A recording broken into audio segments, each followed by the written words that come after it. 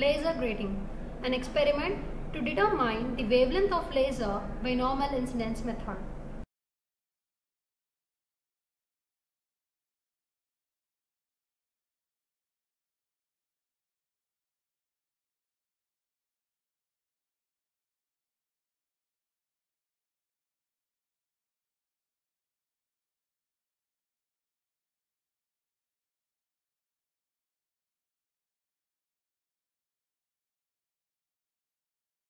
Grating is kept between the screen and the source.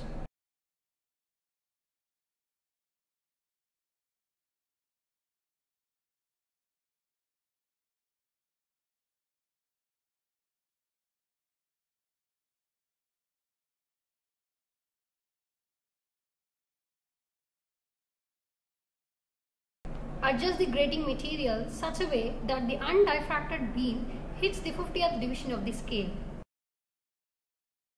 Measure the distance between the screen and the grating. When grating surface is kept perpendicular to the incident beam, the laser beam gets diffracted and first and second order diffractor spots are seen on the screen.